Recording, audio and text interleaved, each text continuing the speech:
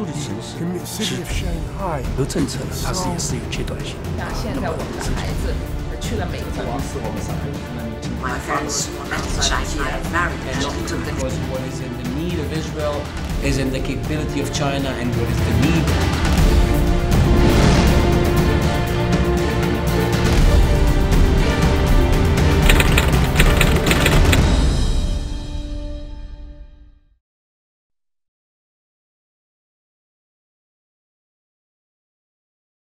Left Germany at the end of 1938. Are you familiar with the term Kristallnacht? Yeah, I heard about that. That was November, the night of November 8th, I believe, yeah. 1938, when the Nazis went to all the Jewish shops and smashed their windows. In Berlin, we lived in a Jewish neighborhood in an apartment building, but on the ground floor of this apartment building, there were a lot of Jewish shops, and they were all smashed. Now, I don't remember this, of course, as a 4.5-year-old. I cannot remember this incident. But for many years, even as a grown-up, I was already a grown-up and was in graduate school. Whenever I heard the sound of broken glass, I had a very abnormal reaction to the sound of broken glass. And I one time discussed this with a psychiatrist, and he questioned where I came from, and he thought this may be the experience that I experienced as a 4.5-year-old somehow did register. And today in the United States, we would call this post-traumatic distress syndrome, PTSD or something like that. Today, I think they have a name for that. But then of course, we left. My father was a Viennese. He grew up in Vienna and studied in Vienna, and he was a chemist, an academic chemist. But near the 1938, when Hitler marched into Austria, I think it was in March 1938, my father being an Austrian, he was also now exposed to, he lost his job in Berlin. He worked in a sugar factory in Berlin as a chemist. He lost his job, and after Kristallnacht, he went into hiding. They were looking for him, and he went into hiding.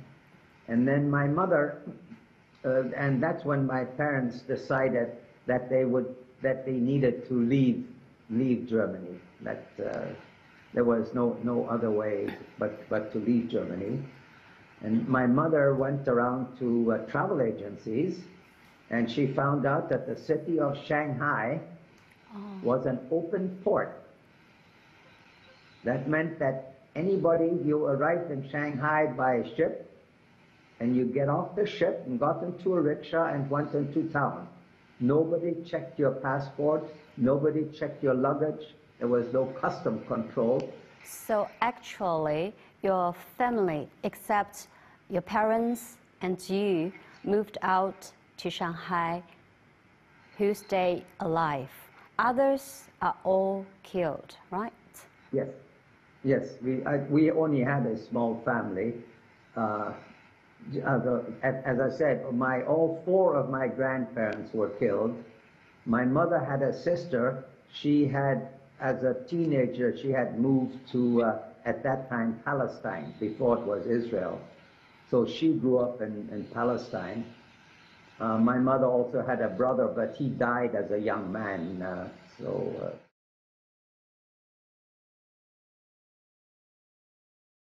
The 4 of us, we went back to Shanghai for about 2 weeks. Not to Shanghai, we took a tour of the Yangtze River, and we spent about 4 or 5 days in Shanghai.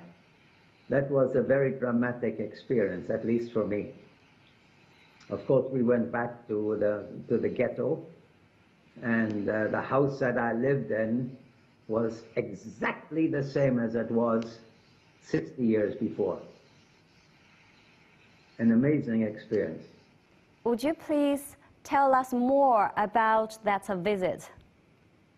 That visit? Yeah. Well, it was just a very emotional visit to go back to where you grew up. We went, of course, back into the Shanghai ghetto, and I found the house that I lived in, and then the people who lived in that house were wondering what we were doing there.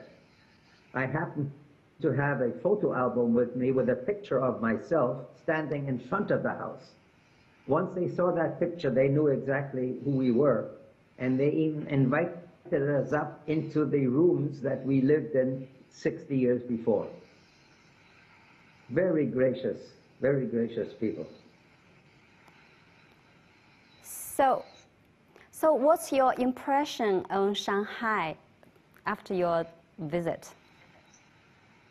Well, Shanghai, it's completely unrecognizable. It's such a large and metropolis city now.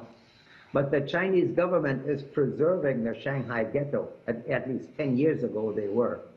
There's still there's a Jewish museum in the ghetto. And earlier this year they even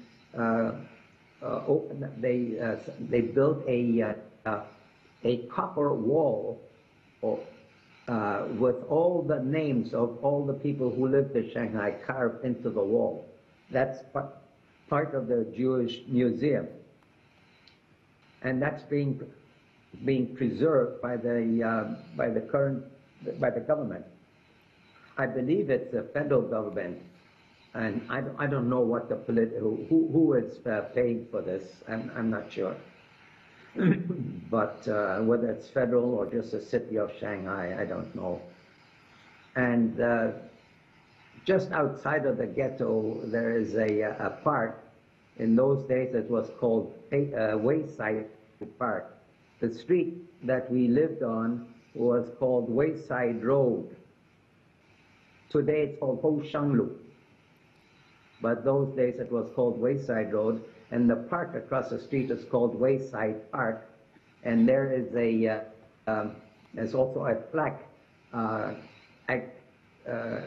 dedicated to the Jewish community who lived there during the war, during the Second World War.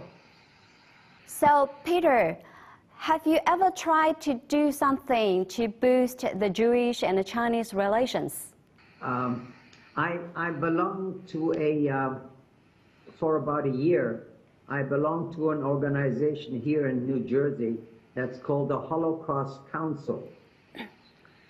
And they take Holocaust survivors and they send us out to talk about our experience, our Holocaust experience, to different schools.